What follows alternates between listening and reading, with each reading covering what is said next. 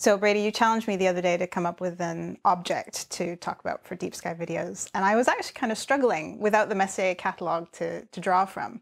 And then it came to me, there's a really nice object. I don't think it counts as a deep sky object because you can see it with your naked eye, but I thought it was worth talking about. So this is the double star called Albireo that is located in the constellation Cygnus. So Cygnus is the swan. It's one of the only constellations that actually looks like the thing it's supposed to represent. You can actually see sort of the long neck, and at the end of the neck is a bright star called Beta Cygni, also known as Albireo.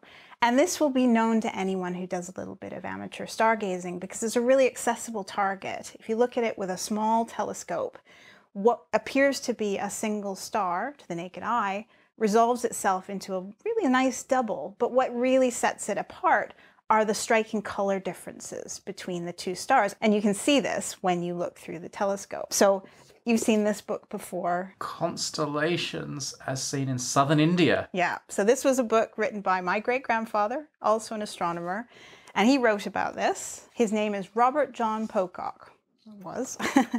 And he says, Albireo is a beautiful double star.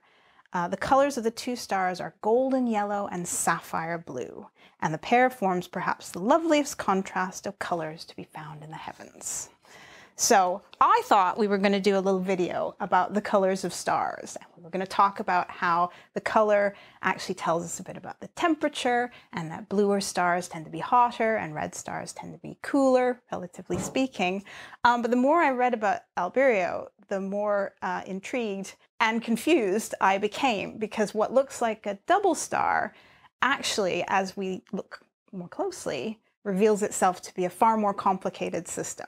So Pocock didn't know this? Pocock didn't know this. Nobody really knew this until quite recently, because we didn't have the capability to make those kinds of measurements. So if we start, I'm going to get my props out so I can keep track of things. Right. We have our two stars. So we're going to call them Albireo capital A and Albireo capital B. These are the ones Pocock did know. Yeah, these are the ones Pocock did know. So A is the yellow one, it's slightly brighter. B is the bluer, slightly dimmer one. Astronomers have been observing these objects for over 100 years. In fact, when I went to look at the literature and pulled up all of the papers on this object to learn more about it, the oldest one was from 1897. And because astronomers have digitized and archived all the published papers, we can show you that paper. And so there's a mystery around these two to begin with, which is they appear to be next to each other on the sky, but are they actually a physical double? Do they actually orbit around one another? And keen viewers of this channel, this will sound familiar to you because, of course, when we did M40, that was one of the questions in the Messier catalog. There was one object that was a double star, and the big question mark was, is this a double? Well, how could they not be? One could be in the foreground. Yeah, one could be in the foreground, one could be a long way away. And until you get some sort of measurement on their actual distances, you can't tell them apart. M40 led to a very illustrious publication by Merrifield, Gray, and Haran, actually revealing from the Gaia telescope, once sufficiently good data was released, that in fact was not a double. Those stars were physically separate.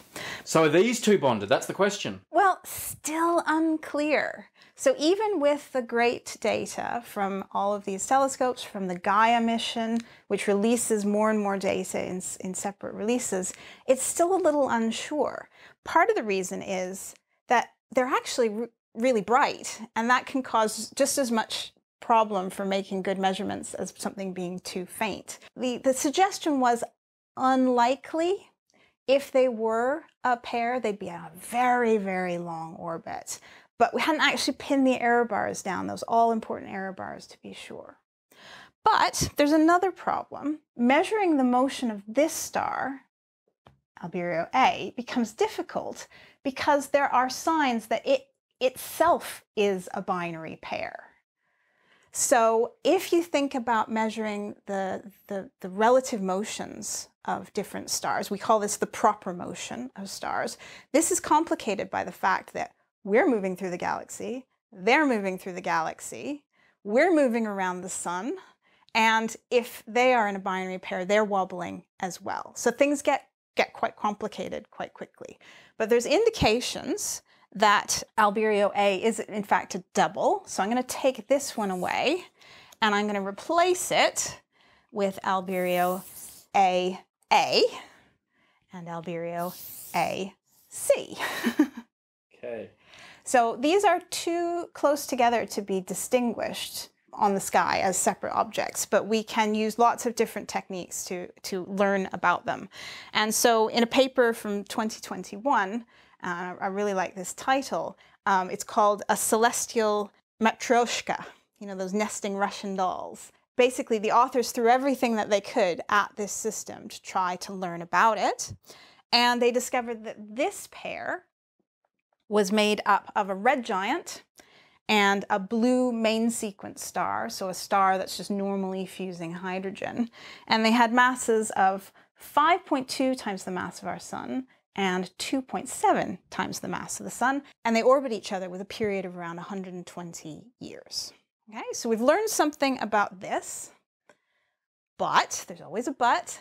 It's still not satisfactory, because if you do a separate analysis of the orbit of this pair itself, the masses come out the wrong way. So there's an indication that there's too much mass in this system, and there's something else there, and this is where this idea of nesting dolls come in. And so it is quite possible that Albireo AC is too massive, that there's some hidden mass there. And so the question mark is, what might that be? And so perhaps it itself has a companion. And whenever we talk about hidden mass, we always raise the idea that it might be a little black hole. That has not yet been confirmed. That's just a hypothesis. But it's interesting because I think, if I'm correct, if it were confirmed that that had a black hole orbiting around it, that would be the closest black hole to Earth, because it is only a few hundred light years away. But the story doesn't end there, because another paper came out with another great title, which was Yet Another Star in the Albireo System. And so this paper, again, looked carefully at radial motions, and this time suggested that there is an additional member of this system, possibly in orbit around Albireo AA, which we are going to call Albireo AD. And this is likely to be a very low mass star. Indications come from the radial velocity measurements, much smaller than the sun, orbiting around this with a period of about 371 days. So not too dissimilar from the Earth's orbit around the sun. So what was a beautiful double system now looks like quite a crowded system. There's a little bit more information coming more widely. One of these papers suggested that there are 4 additional sort of associated stars nearby that might not be physically bound in an orbit, but might have some physical association.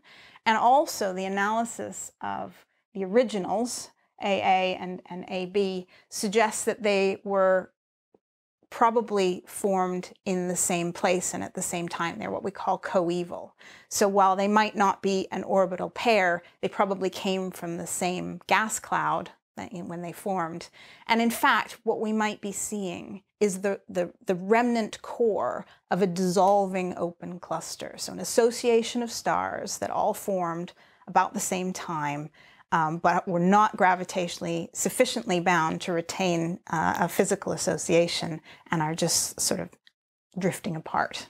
Just so I'm clear, B, our dark blue one there, one of the original 2, the OG 2, yeah, that's the current thinking is that's not gravitationally bound to the others. It's far away now, like it's either in the foreground or the background. Yes, that's the indication. They're not too far away, but they're probably too far away to be physically bound. So let's move this over here. Right. We're not entirely sure the connection, but it's unlikely to be part of this conglomeration that we see over here. But visually, what we're mainly seeing is AA, the red one there, and that one. That's right. And the yellow, the aqua one, and the black hole, we don't really see without some hardcore analysis. Yeah. So hidden behind the view of what looks like this in our telescope, and when we see our beautiful different colored pairs, what is actually in reality behind it is something possibly that looks like this. Thanks for watching. We'll put links in all the usual places, including a link to our playlist of videos all about the Messier objects, and a playlist of videos I've made filming at telescopes all around the world, like the ones you see on the screen at the moment. And speaking of things you see on the screen at the moment, see these names? These are some of our Patreon supporters. Please, please, if you can spare $1 or $2, consider supporting us on Patreon. It helps us make more videos, and we'll share extra little stuff with you and bonus goodies. And, you know, maybe put your name here too.